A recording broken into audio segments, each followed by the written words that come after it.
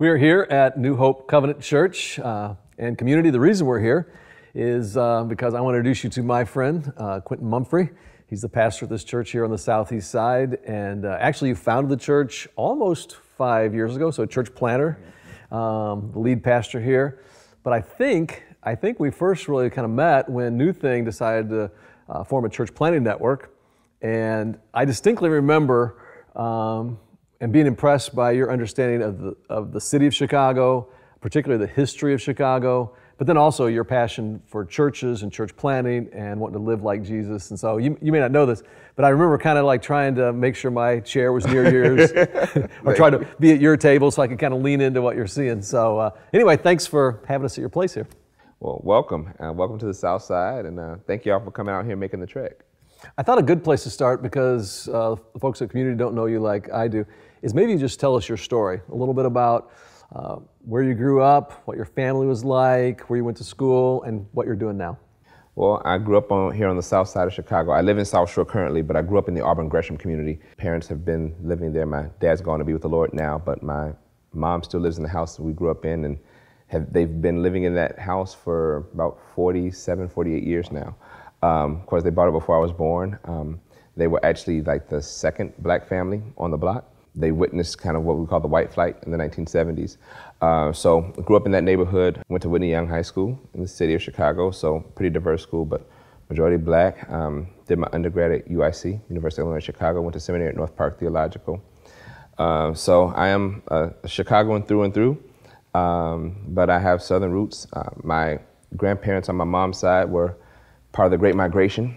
They moved to Chicago from Arkansas and Tennessee, and my dad is actually was part of the Great Migration. He moved here from Georgia, so got a lot of Southern roots, and so I've kind of come into the history of Chicago and just overall black history from a lot of different angles. Yeah, both personally and then of course your parents. And, yeah, definitely.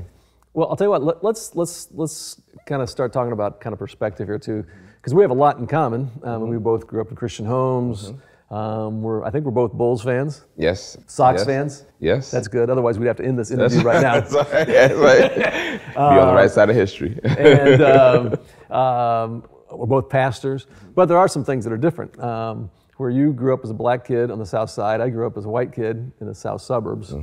I would love for you to just kind of reflect. What do you think were some of the differences in the experiences maybe we had? Just knowing, what I know about the south suburbs, especially at the time, which you would have been growing up there, the level of diversity is obviously very different, I'm sure, at that time.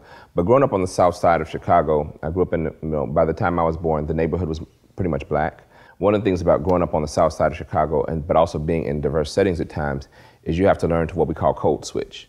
What was that again? Code switch. Okay. Code switch is where you learn that there's one way that you conduct yourself when you're in the neighborhood, and then there's another way when you conduct yourself and when you're in more diverse settings or around white folk. Oh, really? So it's kind of like flip a light switch in a room. So we call it code switching. Did you have to flip the switch when I walked in? No, no. I think one of the things about code switching is, as you get older, you find settings and people who you're able to be more of your authentic self with. Now, when I'm in certain professional settings, or if I meet people for the first time, then yeah, I may code switch. But if I'm around, family, friends, or just in the neighborhood, there's a different way in which you conduct ourselves. But part of code switching is survival, because grow up on the south side of Chicago, you have to be aware of your surroundings. We know about the history of violence on the south side of the city, so you can't be naive to those realities. I grew up taking public transportation at times, right? So going to school on the bus and the train line and everything. So you got to be aware of those realities, but also when you're in settings where there are people who don't look like you or come from your background, you've got to know how to communicate with them. What about some of the other experiences too? Maybe you had, if it would have happened, I would remember. I don't remember any racial slurs being thrown my way. I don't remember ever being afraid. I have regret when I get pulled over by police, but not necessarily being afraid. I got two boys. I never had a conversation with them about what to do. Well, I'll start off with, even my parents' generation. My parents grew up in the Jim Crow era. Especially my dad grew up in southern Georgia. So, and he moved from that to here in Chicago, which, people would think, northern racism is not as bad as it is in the South, but it is very much as bad in different ways, in more subtle ways. So I had the talk early. I got the talk from my parents early about racism, about what it means to be a black kid in this country, who would one day become a black man in this country. Do you remember like some of the specifics of what your dad said? Well, one of the things that my dad would say is you have to, one, never see yourself as less than another man. So, my dad was very much Southern. He was also former military. He fought in the Korean War. So he was very much the disciplinarian, the strong. You look a man in the eye, you shake their hand firmly, you keep your word, those kind of things. But he also talked about things about trust and knowing how to conduct yourself. You're around police, keep your hands visible, things like that. So there was some lessons that I was taught, making sure that there were certain neighborhoods that we were taught don't go into, definitely not at night. So those were just some lessons that we kind of taught. My older siblings, would give the same kind of lessons. My family, as I mentioned, they were one of the first black families in the area that they moved in. So my older siblings, I wasn't born at the time, but, they got chased, they got called the N-word, they got bottles thrown at them, all kind of things that happened. As being one of the only black families in the neighborhood at the time.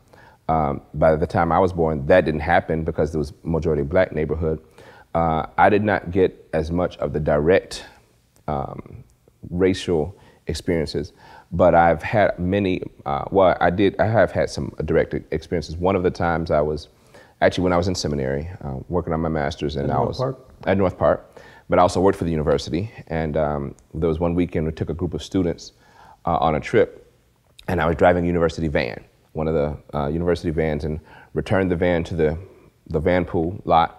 And as I was getting out of the van, I was getting my bags because we had been away. I think it was like a weekend trip. So as I was getting my bags out of the car, it was taking me a few minutes to gather all my things to go to my car, to get out of the van. But before I could, by the time I closed the van up, 3 police cars pulled into the lot, and officers jumped out.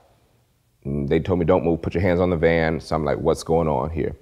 And they said that we got a report that someone was trying to steal a van out of this parking lot. They said, "It's all black men trying to steal a van."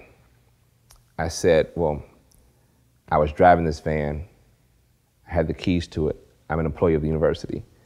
So I had to show my university ID and went through this whole process of them validating that what I was saying was true.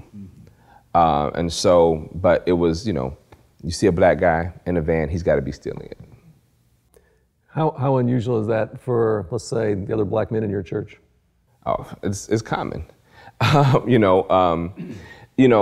then that's one of the more direct instances. But you also have what we call microaggressions, and microaggressions are experiences such as people crossing the other side of the street. That's very common. Oh, it's very common. Myself, and if you talk to any of the men in my church, getting on an elevator. You get on an elevator. There could be 3 or 4 other people on the elevator, and this is before social distancing, right? You get on the elevator, and all of a sudden, everyone just goes to the other side of the elevator, or even get off. I've had that happen numerous times, where people just get off the elevator. Those things. You walk down the street, and you hear car doors locking. And I'm not talking about when I'm in a hoodie. I'm talking about when I'm dressed like I am now. Mm-hmm. Many times, and I did it. I'm probably dressed a little more casual now. I wear gym shoes and stuff more now that I'm a little older. But when I was in my 20s, I wore, and folks that know me for a while, I've worn jackets a lot intentionally because I was often in settings where there weren't a lot of black people. And so sometimes a jacket or a certain kind of shirt makes you less threatening. But even then, I can dress like this and walk down the street and I hear car doors locking, or women clutching their purses, or people pulling their children the other side. So those kind of microaggressions are very common. I remember even in undergrad, I was in one class, and I remember conversations with a white student who called affirmative action reverse racism. And they were making this assumption that black students went to college because of affirmative action, not because of our intellect. So just those kind of things, those kind of experiences, they were common. How about let's bring it up to, like the last 10 weeks, because I think most of us would say, and this is a term that's used a lot, unprecedented. It's just been kind of crazy. We got the pandemic, and then on top of that, you got 15+% unemployment, and then you have the George Floyd killing. it's been a time that's of upheaval kind of for both our communities, but also our whole country. I like specifically, again, think about where, communities 10 locations are, and kind of your community. From your perspective, how have those things impacted both you and your church community? Well, there's an old saying that when America catches a cold, Black America catches pneumonia. Because every social ill or challenge is magnified in the context of predominantly Black communities. So for example? If the national unemployment rate is hovering around 6 or 7% at any given time, it's guaranteed that in predominantly Black communities, it'll be somewhere above 12%, 15% at least. I was talking to the girl that cut my hair yesterday at Sports Clips. She was Hispanic, and we were having the conversation about race, and she was like, no, it hasn't impacted me as much. She said there have been some, but she did tell me, she said, her boyfriend is African American, and she said we both went in just as kind of an experiment to apply for a job. She said, I went in, and they gave me a job, and he went in, and same job, and they told him, oh no, we're not hiring. Mm-hmm. Those are common. And it's interesting because I've talked to other people who either have Black friends and I've even talked to some interracial couples who have had these experiences where, those kind of things happen. Or even in stores, one of the things that is common, you don't talk about microaggressions in stores, is being followed. I ask some white folks that I know sometimes, how often do you get followed around a store when you go in? They're like, never, rarely. But it happens regularly, right? So I think some of those factors, but then when you start talking about factors around health, around economics, those factors get magnified in Black communities. Part of it does go to healthcare and the history of healthcare disparities in this country. There's a long history of healthcare disparities. There's a long history of healthcare malfeasance. I mean, we can go all the way back. We don't have the time now, but we can go back to the Tuskegee experiments, where African American men were intentionally injected with syphilis to see what would happen to them. There were one of the, actually I don't remember the doctor's name, but he's considered one of the fathers of modern gynecology. He did experiments on slave women to understand the female anatomy and would actually mutilate them.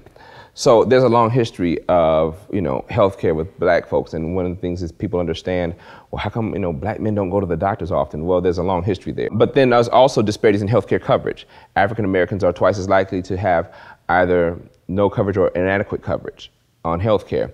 When you look at the quality of hospitals in mostly Black communities, for instance, the South Side of Chicago has one of the highest rates of violence in the country, but yet we only have one trauma center at the University of Chicago, and that was more recent when it became a trauma center. But then you talk about things like pre-existing conditions. So one of the factors with the coronavirus pandemic was diabetes, hypertension, and those kind of factors make you at a higher risk to contract the virus. Well, African Americans have much higher rates of those pre-existing conditions, and a lot of it goes to things like diet, nutrition, exercise. So when you look at most of our communities, there are not a lot of park walking trails. There are not a lot of places to exercise. But then you talk about food. Most of the communities that on the south and west side are food deserts, which means they don't have a lot of access to healthy produce. They have little corner stores here and there, but not a lot of major grocery stores. There's few. That's been a big fight of a lot of the activists. But not only are they food deserts, they are food swamps, which means there is an overabundance of fast food and junk food. So when you look at those factors, and then you talk about the representation of those who are essential workers, who couldn't work from home, people who work in grocery stores, people who are delivery work drivers and things like that. A lot of African Americans are overrepresentation in those occupations. So when you factor in all of these things, it adds up as to why Black folks were 70% of the cases. Well, and then, the more recent days, the George Floyd killing, I got a text from my buddy Doug, our buddy Doug, and he's like, hey, Q's on Facebook Live, and I went to your Facebook Live, and it was you and Frank and some of the other guys who were actually out on the street. You want to talk about what's going on there? Sure. So everyone's heard about the George Floyd killing, and one of the things that happened was, of course, what started as protests, but then in many cities around the country, it devolved into looting and violence. And, I was talking to some elders who are saying they haven't seen this kind of rioting and looting and everything since the 1960s, which obviously I wasn't born, but after Dr. King was assassinated in 1968. So what happened was on Sunday, when a lot of the looting was happening, I was getting messages about, different neighborhoods and communities getting hit, which again, our communities, especially on the south side of Chicago, they're already economically challenged. They're already, a lack of businesses, and African-American business owners were largely passed over in a lot of the federal relief that came. And so they're more vulnerable. So talked to another pastor friend of mine, Will Hall, and he said, I've been getting calls from some of the business owners. What do you think of just getting some guys together and going out and just standing in front of some of the black businesses to protect them? So that's what we did on Sunday afternoon. So that when you saw the Facebook Live, we were out there on 47th and Cottage, just trying to protect. We were able to protect about 6 or 7 of the businesses within a certain block radius over there. But there was looting happening all around, glass breaking. Dr. King said many years ago that riots are the language of the unheard. And so, sometimes one of the frustrations that I hear many times is, in America, people were offended and upset with Colin Kaepernick for taking a knee. And they made it about the flag when that was not the issue in which he was taking a knee in the first place. So if people are uncomfortable with peaceful protests, then people resort to violent protests, which, again, I don't condone violence, but we cannot go straight to the looting and ignore the murder. We cannot go straight to the violence and not look at some of the factors that have created the circumstances and the climate in which this stuff was able to be birthed. So talk to me, or talk to us really as a pastor then. So there's a lot of those systemic things that we've started talking about. What's a biblical kind of response to kind of those systemic injustices and racism that we see? Micah 6:8 asks the question, what does the Lord require of thee? To love justice, to act mercifully, and to walk humbly with your God. And I believe that in that scripture, it gives us kind of a framework. Dr. King often talked about let justice roll down, like in quoting the scriptures, like a mighty stream. There is, many times we look at social justice as being separate from a biblical framework, or we look at it as that's just a social issue. But it is as much a social issue as it is a biblical issue. Even when Jesus in Luke 4, when he goes in and he quotes the prophet Isaiah and said, the Spirit of the Lord is upon me because he's anointed me to preach the gospel to the poor, to set at liberty those that are bruised. Those aren't just spiritual implications. Those are some natural things. He talked about liberty, right? Those are principles. Liberty doesn't just apply to us being free from our sins. Liberty also applies to being free from systemic oppression around us. So there is biblical framework in the scriptures. Much of the Old Testament was about justice, right? Oh, yeah. Israel came from a context of oppression, and the Lord always reminded them, I'm the Lord who brought you out of Egypt. I'm the Lord who brought you out of oppression. I'm the Lord who brought you out of bondage. But yet here in America, we tell black people get over slavery. But we read the scriptures, and the Lord always reminded them, I'm the God who delivered you from slavery. So there's a disconnect there. We have this kind of westernized biblical view that says all that matters is me being forgiven of my personal sins. And I'll just move on and be happy with life. But being washed of my personal sins is one thing. But even when Jesus talks about the parable of the Good Samaritan, it was the priest and the Levite who walked by, but the Samaritan who didn't look like him and who didn't come from his context that helped him. And so that goes to the question of who is my neighbor? So there's a biblical framework for it. And I think we have to challenge ourselves. And I say we, meaning the body of Christ as a whole, black churches, white churches, everyone, we have to challenge ourselves to live this thing out. That's so good. In our church, and my hunch is probably in yours, we have some police officers who, that's a calling almost. Mm-hmm. It is. And and they put their lives on the line, and they protect us and those kind of things. So it creates this weird tension where you hear those stories of Laquan McDonald or George Floyd or Eric Garner. You hear those stories, but then you also have police officers who they take this very seriously and they want to do their job and they're not doing it for the money. They love their community. Do you feel that same tension? I do, and I understand. There are police officers who I know. I have 2 uncles that were retired Chicago police, and other family members that are currently working in law enforcement. So I understand the tension that they feel, and even the conflict, especially for those who are African-American.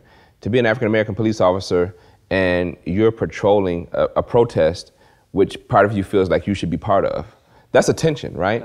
And even some of them have had to encounter racism on police forces. So I think there is a definite tension that many law enforcement feels. But one of the things about that tension that has to happen, because one of the things that I hear in the narrative often is every time a killing or happens like George Floyd, like Eric Garner, is, well, you know, those are some bad apples, and that's not a reflection of all law enforcement. Well, while that may be true, what we need is to hear more of the good apples speak up. What we need is to hear more of the good apples call the bad apples on the carpet, because silence can be, if you are silent, you're complicit. For police officers who have good hearts, and I would just say this to any police officer who wants to do right, who has a good heart, and who wants to effectively serve their community, and who does not want to be a representation of the quote unquote bad apples, you have to reconcile the history of law enforcement. When you go back to the history of law enforcement, the first people to wear badges in the United States were the slave catchers, who would chase and arrest slaves who ran away. So the history of black folk and law enforcement in this country goes far back, long before any of us were even born. And then if you come back to the history even through the civil rights movement, it was the police departments that were used to attack peaceful protesters. It was the police officers who sicked dogs on little children and elderly people. When you look at things like Bloody Sunday on the Edmund Pettus Bridge and all of these things. So we have to understand, those who are law enforcement who have good hearts, understand there's a history that you may not have caused, but because of the badge that you've now put on, you're part of. And so trust has to be earned and built. It's not automatic and it's not assumed. So for those who have good hearts in law enforcement, I would just say, one, understand that trust is not automatic. It does have to be earned. But two, we need their voices. We need them to acknowledge some of these injustices and not turn a blind eye to it. Do you think you can hold those two truths, like police brutality is absolutely unacceptable, it needs to be called out, and that being an officer like that is also a high calling? I do. You know, the scripture says that the powers that be are ordained by God. And so I do believe that law enforcement can be a calling.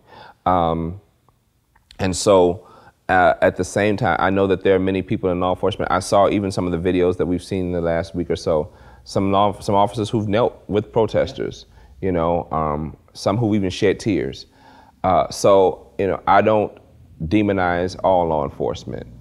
So for those who view it as a high calling, I would encourage them to treat it as someone who's called to pulpit ministry would treat their calling, that it is a high and a holy calling, because at the end of the day, they're responsible for lives as well. That calling to serve and to protect is a serious calling, and we should take it and treat it with honor. On Monday night, I got an email from Ricky Brown, who you know, who's also a church planner, and he said, "Hey, you want to go with me?" And he invited me to this peaceful protest led by faith leaders, and it was on Tuesday night. And I'd never done something like that, but I was like, "Okay, yeah." And in some ways, it wasn't as big a deal as I thought, but I think it was an important event for me personally as a step. And I think hopefully it was encouraging for my friend Ricky. But one thing happened in the middle of the protest. There were a couple guys from the neighborhood who were like running down the side of the street yelling, not out of control. They just really wanted us to hear them. And they were yelling, "Thank you very much. Thank you very much for venturing to the South Side." And then they said, "But understand, this is not enough." And I think maybe that was, in some ways, kind of my takeaway from that experience. And I'm kind of wrestling with, well, what does that mean? I mean, for me. So I think that one of the things we have to understand is being at a march, a protest, is a good starting point. But there's a lot of action. So, and I think the other thing is you got to understand why there's some cynicism, why there is a level of almost distrust when you see things like that, because sometimes you ask the question, are white folk coming to this because they want to help, or is this a way of assuaging white guilt? And so we have to ask that question. I think there's a lot of things that can be done. Part of it means not just showing up at marches and protests, but also going back to your own communities. And, you know, I've often heard it, I think one of the speakers at the protest said to the white leaders and others that were there, don't just come here and tell us how you support black people and you believe that black life should matter as much as anyone else's life, or that, you know, racism is evil. Go back to your own communities and say it. You know, go back to your own communities and confront some of the systems that have helped create the situations, that have helped create the problems, that have helped create the dynamics. That we need your voices on a lot of different levels and on a lot of different fronts, not just at a march. So I think that it means don't stop here. This is a good starting point, but go back and become a partner in this. I think I've come to understand too that I think there's an implicit bias in all of us, and that racism is probably on a spectrum or a continuum. And even I'd say personally, there's at least been I guess you could say a passive racism, because there have been things that happened in my lifetime where I probably should have acted and done something, but I didn't. Yeah. And even in our prayer, in this series that we're doing, Pray Like This, you know, it concludes with your kingdom come, your will be done on earth as is in heaven. What does that mean for this issue? It means a few things for me. When I hear the statement that Jesus said to pray, your kingdom come, your will be done on earth as it is in heaven, it means, number one, we have a mandate to help earth reflect heaven. So if there is no poverty in heaven, we have to work to eradicate poverty on earth. If there's no injustice in heaven, we have to work to eradicate injustice on earth. If there's no violence in heaven, we have to work to eradicate violence and racism, all of the injustices on earth. So that's one thing that it means to me. The other thing that it means to me is that we have to ask ourselves, well, what does heaven look like? And Revelation 7 tells us that there were people from every tribe, every tongue, and every people group gathered around the throne. Now, what's interesting about that is John the Revelator could see distinctions among the people, even around the throne of God. But yet we're so quick to say, well, no, there's no color. God doesn't see color. God does. God created it. God created us different and unique. So this notion of this colorblind God is a myth. And I think a lot of times we say that as a way of dismissing, because if I recognize that I have to see color, then I got to deal with what I see. But if I say, well, God doesn't see color, I can absolve myself of any responsibility to deal with what I wrestle with what I see. So when I hear thy kingdom come, thy will be done on earth as it is in heaven, one, it says, what does heaven look like? And how do we work to help earth look like heaven? And then how do we make sure that, because we're all going to be citizens of the kingdom of heaven, how do we make sure that we live out that kingdom citizenship? That's good. Let me ask this too. Do you feel any hope? I mean, because like you said, there's been lots of marches. There's been a series of challenges, issues, but do you feel any hope? I feel hope. Right now? Right now. Why is that? I feel hope right now because I believe that in a strange way, God is using the George Floyd murder as a tipping point. I believe this nation is at a tipping point. The racial unrest, although volatile and sometimes violent, it brings us to a tipping point where we have to have conversations that we have been quick to dismiss before. This conversation isn't going away quickly this time. The other reason I have hope is because I believe there's a younger generation coming behind us that is more intentional about calling out racism and injustice. And then the other reason I have hope is because people like you and John Dennis and others who showed up to say, you know what, we don't live here. And because it would be easy for you out of Naperville to say, well, you know what, our community is less diverse. We don't really have to deal with this as much. It would be easy to sit on the sidelines. But what I have seen that is different from past marches and protests and things is more what I would call white allies who are stepping up to say, how can we help? How can we support? I've gotten more calls and texts from white pastors and other friends to say, is there anything we can do, than in past times. So it seems like there's an acceleration and an intensification of concern and saying, what can we do? So for those reasons, I have hope. Here's what I'd love for you to do. So we got, I don't know how many thousands of people that are listening, and we got a lot of different people from a lot of different backgrounds, but percentage-wise, predominantly white. But I would love to have you kind of pastor them. What do we, just think of it in two things. What do we need to know, and what would you challenge us to do? So a couple things. One, recognize that, and I'm gonna make some generalizations here, so again, they may not always apply. Recognize that for those white folk who have black colleagues, co-workers, or friends, or even fellow members, they may not be okay. So check on them without judgment. Just like text, phone call. Text, phone call. How you doing? Give them space to, if they don't want to talk, respect that. recognize that they're dealing with emotions that you may not understand right now. And also, they're dealing with a level of frustration and tiredness that you may not understand. Secondly, you know, many times I hear some white folk who have good hearts and I believe have good intentions say, you know, well, I just need to learn. And so they want a black friend to just teach them everything. That can be draining sometimes. Yeah. Because if you're constantly in the position of having to teach and educate all the time, that pulls on you and drains on you. So recognize that your black friend may not feel like teaching at the moment. So give them a minute, let them breathe and get it. So I would just say that. The other thing is look for ways to get involved, look for ways to support, and then also look for educate yourself, read books on the subject, and then also revisit the history of this country through another lens. Because what I've discovered is most white folk understand the history of this country from a different perspective from which I would understand it. So when I hear things like we hold these truths to be self-evident that all men were created equal, for many folks that instills a level of pride and patriotism. But I also recognize the fact that in 1776, my people weren't even considered human, let alone American citizens.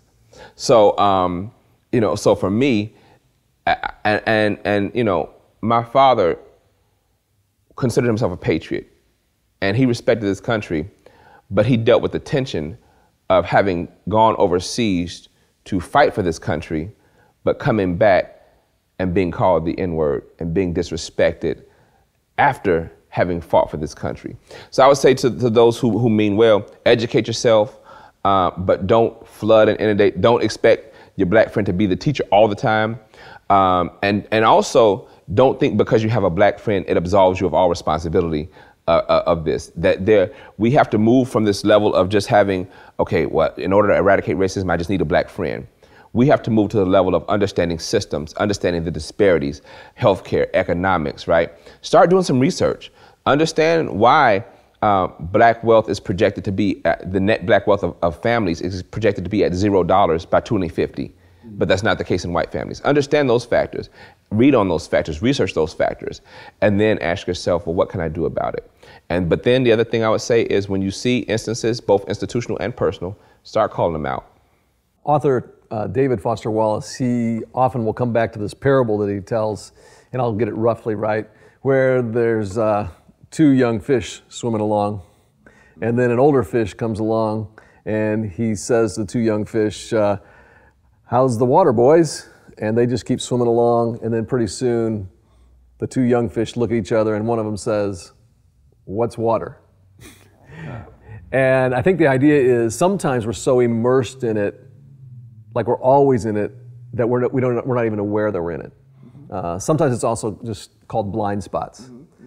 I would love for you to speak to, what are the blind spots you think that maybe are in most white folks' lives, or even in predominantly white churches, or even culture at large? Well, one of the biggest blind spots is white privilege. And when I use the term white privilege, white folks sometimes get defensive because they say, well, I'm not privileged. You know, I worked hard to get what I have, right? And so the privilege is so ingrained in American society and culture that most people don't even see it. It is a blind spot, right? So things like not feeling tense or nervous when the police car is behind you is white privilege. It's a privilege that I don't enjoy. I'm a middle-class black man who's college educated, and I still get nervous, right, in moments like that. Not being followed in stores is white privilege. And so I think the blind spots are some of the levels in which white privilege works. You know, black kids, myself included, we're taught as kids, you have to be twice as good, you have to work twice as hard, you have to run twice as fast just to get half as much. And so it is that kind of notion that you have to almost overperform. You have to be the exception just to even get on an equal playing field. And so I think that some of the privilege is even, it transcends some of what people see and understand every day. And so going back to these blind spots, I think people are even oblivious to the level of privilege in which they have and that exist. When you look at economic outcomes and factors, those are privileges that people are sometimes oblivious to. In what ways? Well, you know, right now there's economic disparities. So I believe the last study I saw was that on average, college-educated African-American men make somewhere around 70-something cents to the dollar of what white men of equal education make. So 70%. Yeah. So, and so we're not even talking about gender disparities here. We're talking about just racial, ethnic, apples to apples, right? So that's a level of privilege. When you look at the criminal justice system, assumptions of innocence, right? So for instance, one of the blind spots of privilege is over the last even 5 years, from the Trayvon Martin case to the Eric Garner case to all the other cases that we've seen of murder, there's an assumption of white innocence that, well, if the officer did that, they must have done something to deserve it, right? So there's almost this assumption that if something bad happens to a black person, they did something to deserve it. Mm-hmm. That's a blind spot, right? The fact that people who've never met them assume they did something to deserve what happened to them. Where that wouldn't happen if it was me. Right. So I think that, for instance, if George Floyd looked like you, that officer having the knee on his neck, people would not have assumed, oh, he must have done something for that officer to, I've seen so many videos of white folk. Okay, one example of white privilege, one of the best examples I've seen of white privilege ever is these protests over the shelter-in-place orders in states, where a few weeks ago you had states around the country where armed white men with assault rifles stormed state capitals, yelled in the face of police, and made all kind of demands. I mean, but there was no physical altercation that happened. That's white privilege. The last time a group of black folks stormed a state capitol, not even stormed a state capitol, but showed up at a state capitol with weapons, was when the Black Panthers in California went to the California state capitol to protest, and they were armed, and then Governor Ronald Reagan and the NRA partnered to pass gun control legislation. The only time the NRA has supported gun control, but it was because it was in response to armed black protesters. It was a peaceful protest, but they were armed. But we see so many times of white militias and other groups protesting with weapons, and there's no altercation, there's no issue. If you broaden it beyond even the individual, well, you kind of did already, to legislated churches then. Yeah. Where does that show up for churches? So the church in America has a long history of racism, and one of the things that we ignore often is that many of the religious institutions and denominations in America were complicit in slavery. If you look at the history of the Southern Baptist Convention, the reason there's a Southern Baptist and American Baptist is because of slavery. So the Southern Baptist Convention upheld slavery. It upheld the right of their members to own slaves. So where it shows up in modern churches is that many white churches have the luxury of not having to deal with social issues, of not having to deal with these realities, whereas black churches, we don't have that luxury, because this is what our members deal with day in and day out, week in and week out. So I call it sometimes the luxury of ignorance. And I don't mean ignorance in the pejorative sense. I mean ignorance in the sense of, I don't know. I have the luxury to say, I don't know about that, and I don't have to deal with that. So as a pastor, part of your calling is you have to be on the street whatever it was, Wednesday night, protecting black businesses. That hasn't ever happened for me. Right. So one of the things as a pastor, I can't just say I'm going to teach the Bible and pray for people and visit the sick and bury the dead. I mean, part of that means I have to be present and show up in moments of crisis. Throughout the history of Black America, the church and particularly the clergy have been leaders. When you look at the history of the Civil Rights Movement, most of the leaders at the forefront in the Civil Rights Movement were clergy. Dr. Martin Luther King, Reverend Andrew Young, Fred Shuttlesworth, Reverend Jesse Jackson. So, these were members of the clergy, Reverend Ralph Abernathy. Many of them were pastors who had their own congregations. So the reason that the Montgomery bus boycott was effective is because many of the pastors were shuttling people back and forth during the time of the bus boycott. So, it wasn't what their white counterparts had to do. So again, there's a luxury there. Over the past several weeks, we've been in a series, and we kind of took a little pause here, a series called Pray Like This, because the disciples went to Jesus and said, teach us how to pray. And he said, okay, pray like this. What are you praying for these days? Jesus has one unanswered prayer.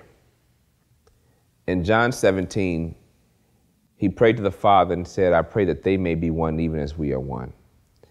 one of my prayers is for the body of Christ, that we would be an answer to the prayer that Jesus prayed that has not been answered yet.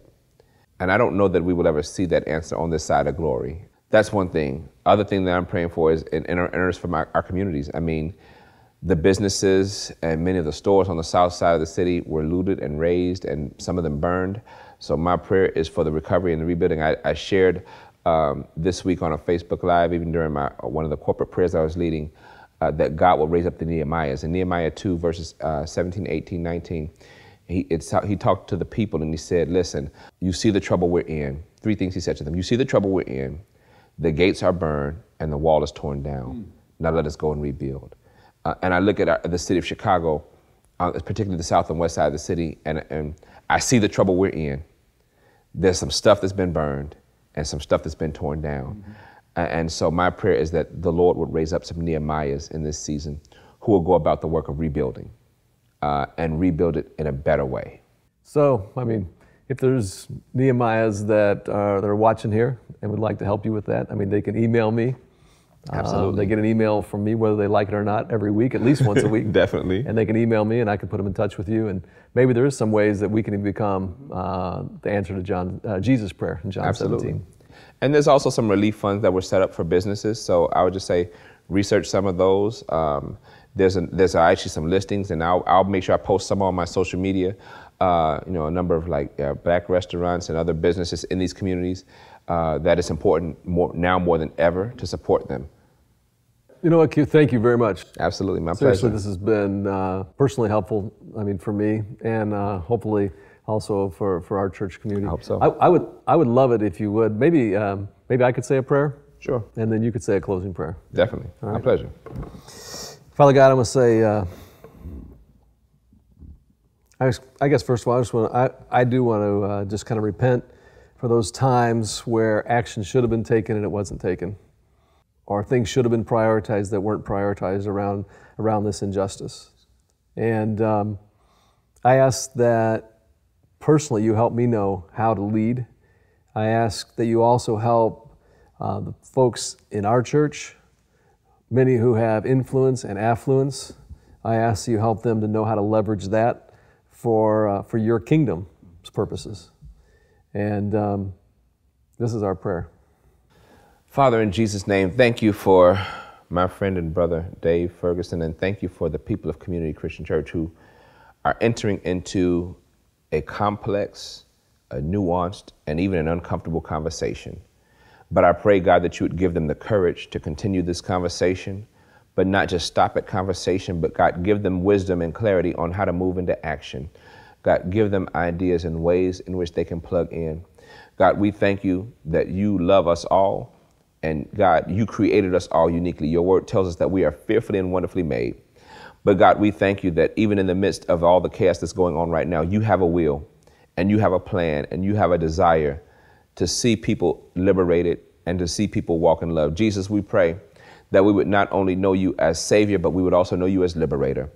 We pray right now that you would give us your wisdom and just show us the path forward with courage and with boldness and with faith. In Jesus' name, amen.